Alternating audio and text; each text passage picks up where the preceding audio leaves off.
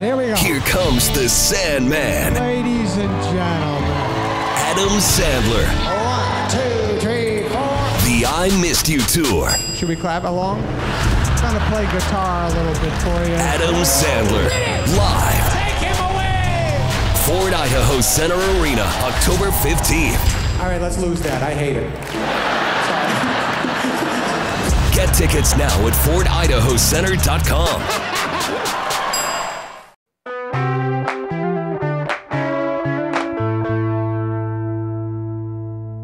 Today on CityCast Boise, election season is in full swing this week. Boise State Public Radio's George Prentice joins me to break down the latest back and forth between Boise's mayoral candidates and which city council races have our attention.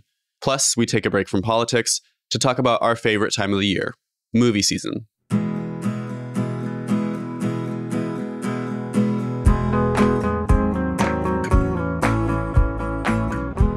It's Friday, October 6th. I'm Blake Hunter in for Emma Arnold, and this is what Boise's talking about.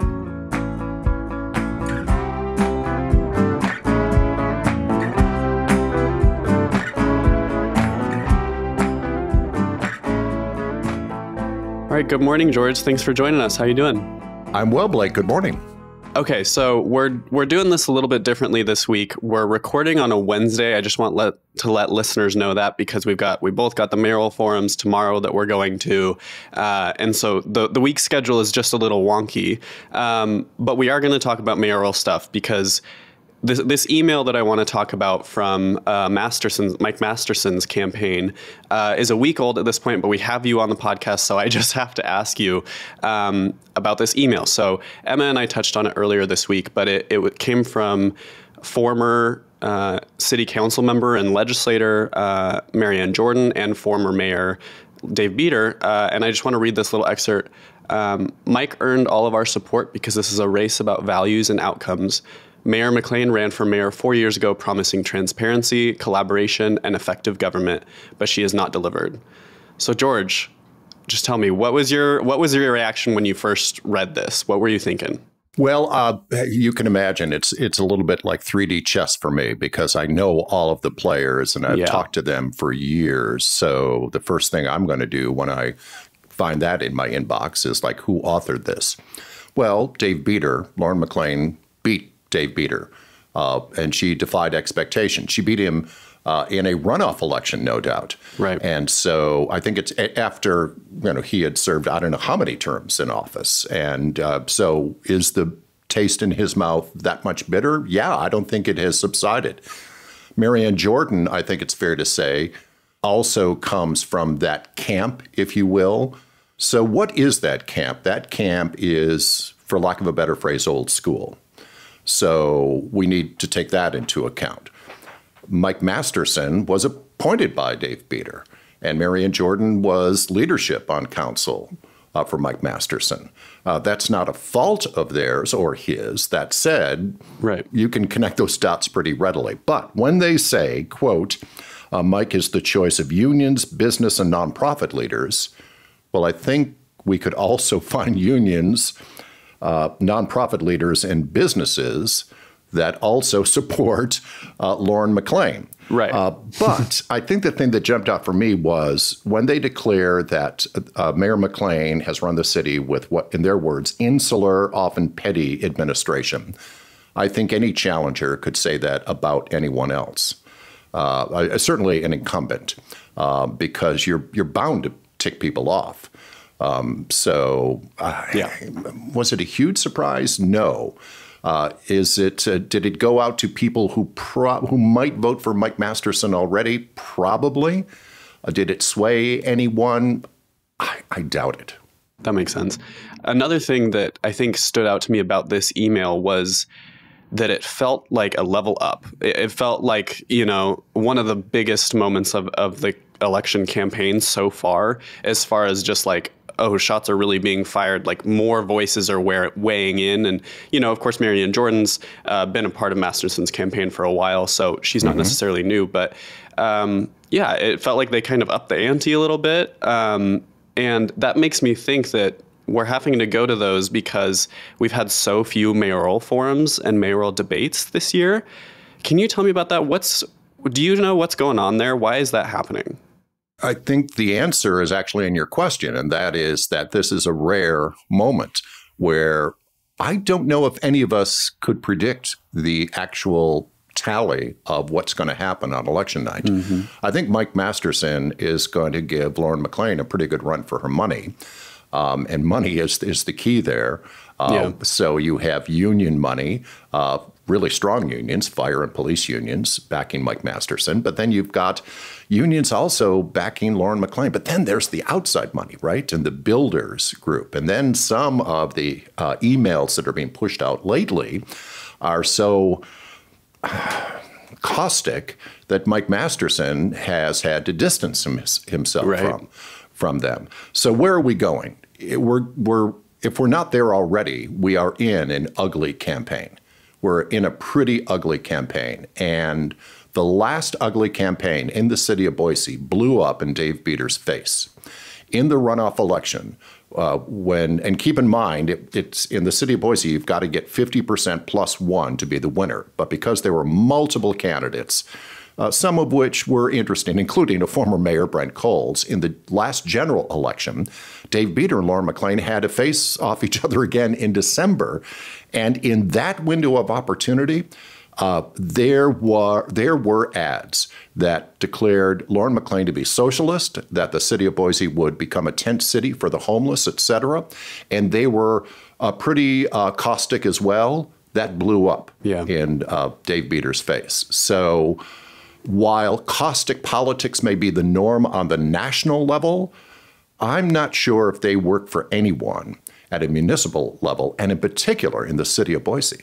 Yeah, and I want to just let listeners know. So what George just mentioned there about Masterson having to kind of distance himself is this week, for the second time in the past month, he has had to kind of speak out against, make public comments against some homophobic messaging that has been in support of him. So, back in Pride Month, there was the plane that flew over Pride, the Boise Pride Festival, with a homophobic message, and that the person who was operating that had donated to Masterson, and he had to return that money, or he decided to return that money. And then this week, a development PAC ran some ads kind of, calling Lauren McLean an extremist socialist. Racist. Racist as in they claimed that she had dubbed the police department, the rank and file on the police force to be racist at the height of that scandal. But what Masterson had to spoke out against in particular was this photo of McLean, walking in the Pride Parade and calling her an extreme socialist. And he had to speak out and say, I don't endorse that. I have been proud to serve next to LGBTQ officers and work with the LGBT community for years. And, I think it's really interesting that that's the second time that he's had to speak out and say, this is not what I'm trying to run on. And if I may, there is a really ugly logic in sending out emails like this that include words that end with the letters ist. Whether they are true or not, it triggers reporters to repeat those claims, but also to get comments to counter those claims. That said, it elevates that ugliness. And so I caution. So I'm old enough to have learned that lesson. So I caution my brethren in my profession to be very careful about what you repeat, especially in things that are just incredibly ugly and that aren't true. Just to say, well, I'm just reporting the news, and I got the counter argument. Well, all of a sudden, you have elevated that conversation. Well, yeah, so we've got the mayoral stuff. We're going to be talking about that the next few weeks before the election. But let's jump into city council races. So I did kind of a whole rundown of everybody who's running right now and some notes that I thought were important for people to keep in mind, just weighing these candidates. And I asked you to each of us kind of picked one district to focus on and talk about. You picked District 2. Tell me about that. Well, District 2, and again, just as a reminder, we are voting per district, right? Right. The legislature has forced this upon cities of a certain size, Boise in particular, Meridian and Nampa, to vote by district. Why did the legislature do that, by the way? The legislature did that because a fair amount of the majority doesn't like Boise and doesn't like Boise being left of center. And by redistricting, it tries to elevate, if you will, the power by pushing more representation from communities west of downtown. Right. So District 2, that is the northern sections of the bench and part of West Boise. The incumbent is Colin Nash. To a lot of people may say, I'm sorry, who's Colin Nash? Well, he hasn't been on the council that long. In fact, he hasn't been in the Idaho legislature that long. He is, yes, a member of the legislature. He was appointed by the mayor earlier this year to fill one of two vacancies. So he's decided to try to keep that seat on the council. And if he is successful, he says, I'll step away from the legislature. So here's Colin Nash, who I think it's fair to say echoes much of the mayor's agenda. He will probably tell us that he is his own person, and that's not to say he's not. That said, his yes votes, more often than not, echo what the administration, or at least the view of the city of the administration. She picked him for a reason, right? Yeah.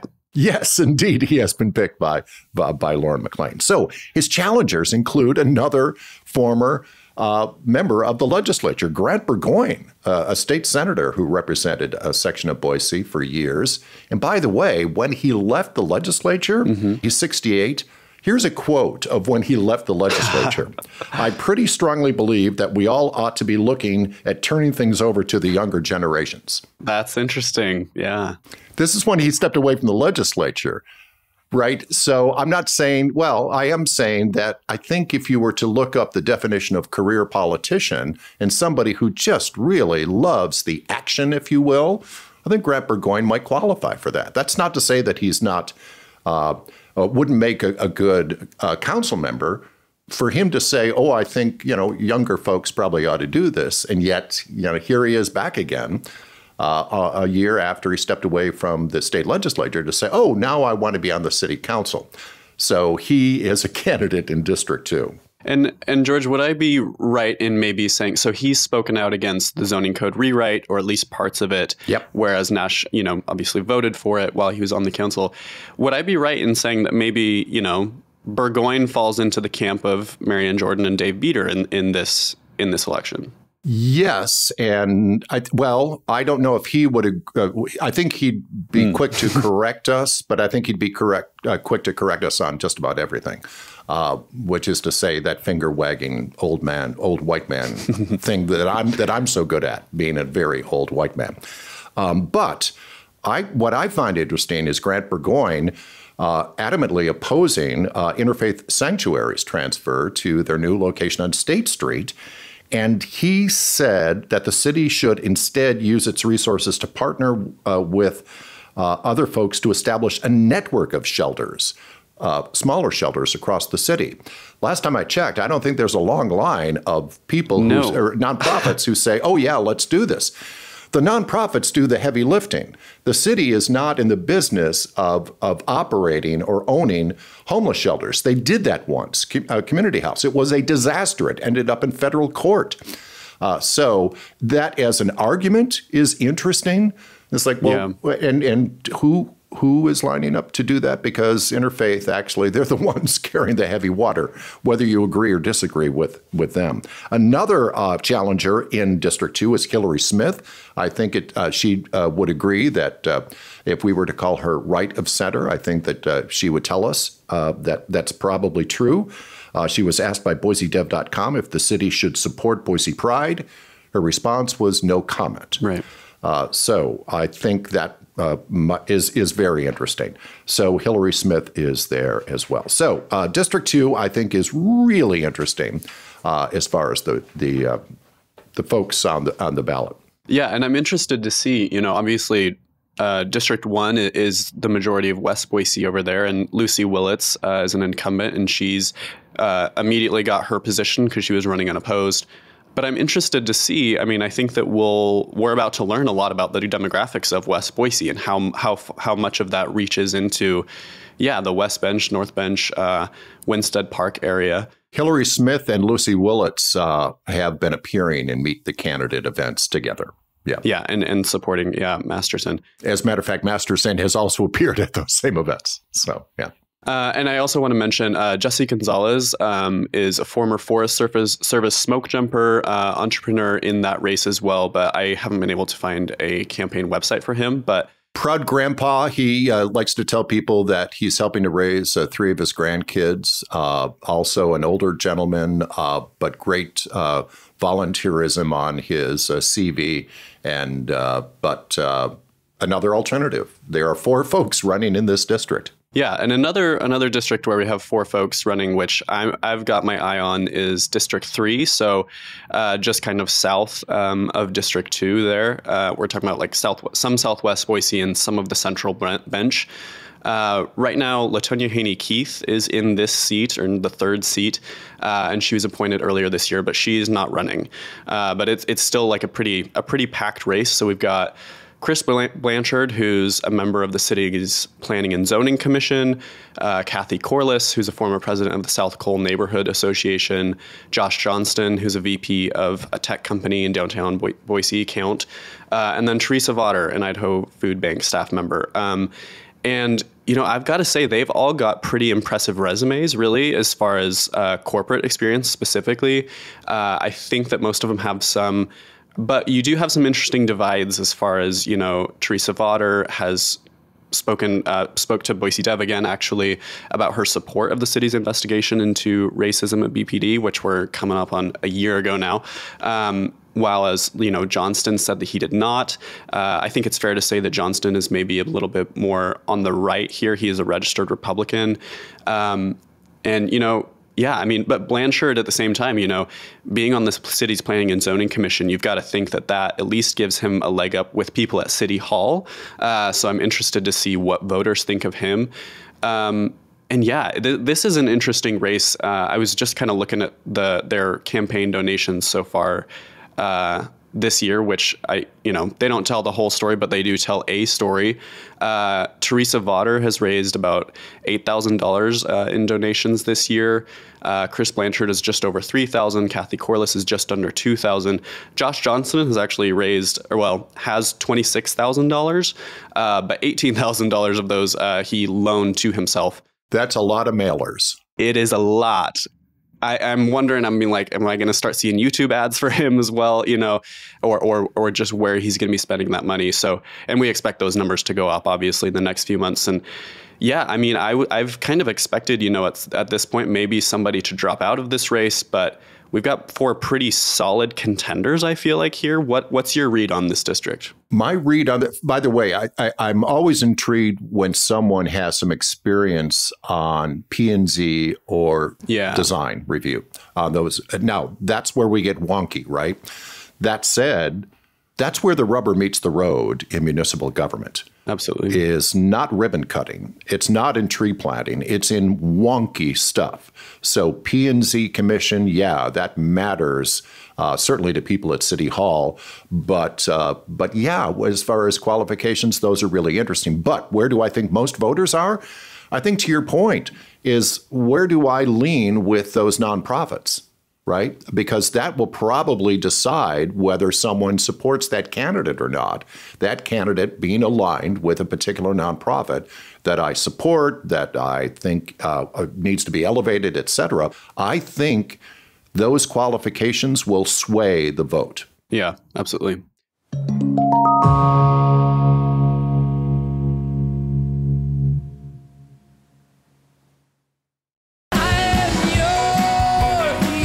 Tyler Childers, live in concert.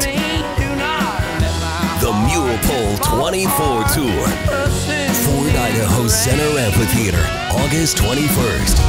With special guests, Shaky Graves. Get tickets this Friday at 10 a.m. at FordIdahoCenter.com. The new album, Rustin' in the Rain, is available everywhere now. Visit TylerChildersMusic.com. I want to talk to you about this recent interview that you did with Kim Cross, who's an Idaho-based journalist and author. She's really done some deep, detailed historical work. I was looking into her after your interview with her, but she just recently wrote a book for her first time dipping into the waters of true crime, which I was a little bit apprehensive about as well. But we can kind of get into that. But she just wrote a book talking about the aftermath of the murder of Polly Klaas, who's a 12-year-old girl who just this month, or this week actually, was the 30th anniversary of her kidnapping in California. And it made a lot of headlines. And she wrote this book called In Light of All Darkness. It comes out this week. Talk to me. How was it speaking to Kim Cross this week? Well, I know Kim Cross as a consumer of her journalism. She is a journalist extraordinaire. And again, her level of detail in her reporting is supreme. I'm right there with you on true crime. I am not a consumer of true crime. That said, Blake, we are in the minority. True crime is not just a genre. It sells. I've lost count of how many channels that do nothing but push out true crime, nonfiction and fiction. But so my first question was, okay, well, why true crime? And Kim Cross said, yeah, I don't lean toward true crime either, but it's very personal. And the best example I can give you is that as she was interviewed, and by the way, as she interviewed folks for her book, she interviewed 24 FBI agents. That is unheard of. That was a lot. For FBI agents to agree to an interview, let alone go on the record, because if they agree, it's usually off the record or for deep background. So at the end of one of her interviews with a group of agents, she asked the question, by the way, why did you agree to talk with me? And they said, because you're family. The bottom line is that Kim Cross's father-in-law is Eddie Fryer Jr., who led the investigation into the abduction of Polly Klaas. Those of us old enough to remember this case remember that Polly Klaas's image was described as America's child. And this was before the abducted white woman syndrome had taken over our airwaves and continue, by the way, to take over our airwaves. This was long before the countless abductions of children, in particular white children, that have filled our airwaves. So 30 years ago, taken at knife point from a slumber party, and the search for her went on for months. So while the story of Polly Klaas has been the subject of I don't know how many podcasts and documentaries, et cetera, they usually cut to the chase. They usually fast forward through those months. In Kim's book, it's the detail of that investigation. How did they catch this killer long before the public even knew what CSI ever stood for? The forensics that we know today did not exist, and in fact were developed in the Polly Klaas investigation and case, and how they caught Polly Klaas's killer. And by the way, spoiler alert, Polly Klaas, her body was discovered. Polly Klaas's killer, by the way, remains alive on California's death row because California's put its death penalty on pause. That's a different debate. I found myself highly emotional in reading this book. I power through books on a daily basis. But I openly cried on a number of occasions as I'm pouring through this really detailed, non-emotional book, mostly because, Blake, I have to tell you that early in my career, I was at a lot of crime scenes back in the day when they would allow reporters at the scene before, they understood that could contaminate evidence. That's not helpful, yeah. So this triggered a lot for me. So what I found with Kim Cross was this fascinating detail of a journalist. But then I think I caught her a little off guard when I asked her about self-care. And I asked her about, how did you power through this? And she openly says, I wrote through my tears. I wrote through my insomnia.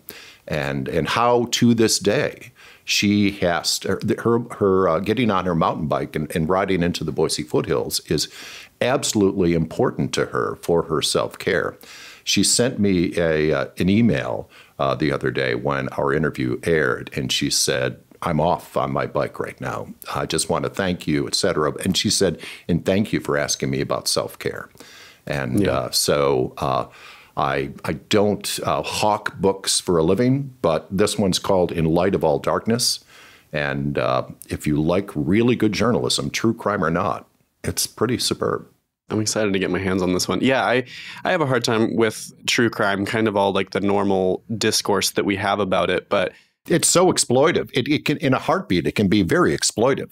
Yeah, but I mean, it is so, as far as her talking about the development of the forensic investigation and also just, the social side of the policies of how we treat huge stories like this is a huge part of our culture. So yeah, I'm excited to get my hands on that. I want to turn now our attention to, we are soon moving into movie season. The awards picks or at least soon to be nominations will be rolling out. I'll go first. I have one movie that I especially have my eyes on right now. It's called All of Us Strangers. This is from British filmmaker Andrew High. I'm excited about this for a number of reasons. First of all, it's a romantic fantasy is what it's being kind of called, which is not usually my genre, but the thing that I'm most excited about is the cast. It's starring Andrew Scott and Paul Mescal. So if you've seen Fleabag and or Normal People, respectively, two of my favorite television shows that have been made in the last few years, especially Fleabag, that Andrew Scott starred in the second season of, they are going to be in it, and they are kind of the two romantic interests here. And I've got to tell, I just immediately know that it's going to be incredible because everything that I've seen either of them in they're just such powerhouses and such just the emotion that they convey so readily. It seems I'm so excited about this one. It comes out right before Christmas, so I can't wait. What are your picks? Well, you're spot on with that, by the way, because I'm lucky enough that I get an opportunity to sit down with the owner of the Flicks in Boise and actually look at the schedule or what she's thinking about slotting. Right. And yeah, that's going to land right in that sweet spot of what we yes, it is now known as award season. So yeah, that was that exploded out of the festival, early festival scene. So I have to tell you that I have seen Killers of the Flower Moon, Martin Scorsese's new American epic. I saw it in a private screening, so there were I think about 15 of us in the room, and I was told I couldn't write about it until a date in the future. And by the way, that date is coming very closely. So it's going to open on October 20th. It is an epic, and indeed it is about the Osage murders. It tells the story of how in the 1920s, white Oklahoma businessmen plotted to steal the wealth of the Osage Native American tribe, and they did that by either murdering members of the tribe, marrying members of the tribe, and then killing their spouses. So, I mean, it's rather chilling. Leonardo DiCaprio is in it, and Robert De Niro, who plays a baron, and a bloodthirsty baron, who you will soon not forget. Martin Scorsese is 80 now.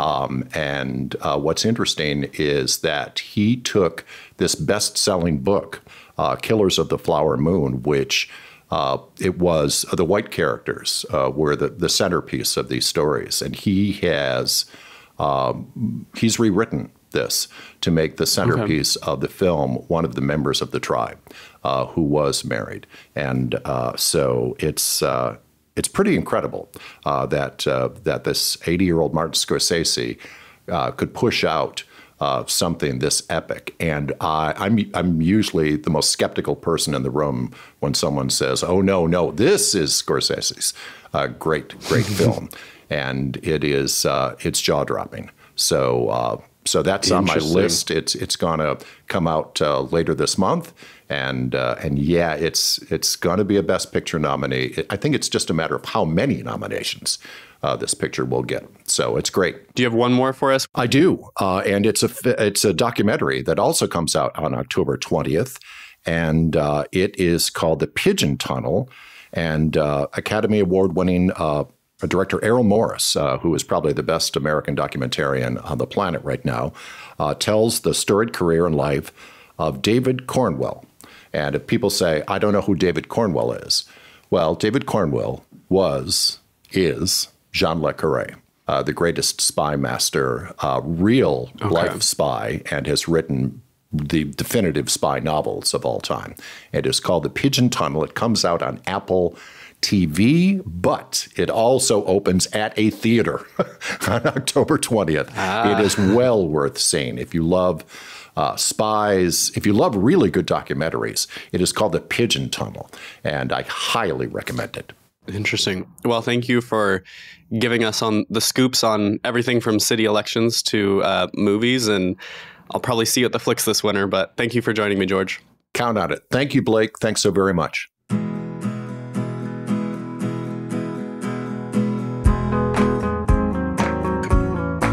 That's all for today here on CityCast Boise. The show is produced by Evelyn Avitia, Grant Irving, A.K. Al Moomin, and Emma Arnold. I'm Blake Hunter, and I write our Hey Boise newsletter with the help of Natalia Aldana this week. Our music is by All the Kimonos and local band Up As the Down As The. If you enjoyed our show today, leave us a review. It helps other people find us. We'll be back on Tuesday after Indigenous Peoples Day with a deep dive into how Idaho's open primary ballot initiative came to be and how it would work. See you then.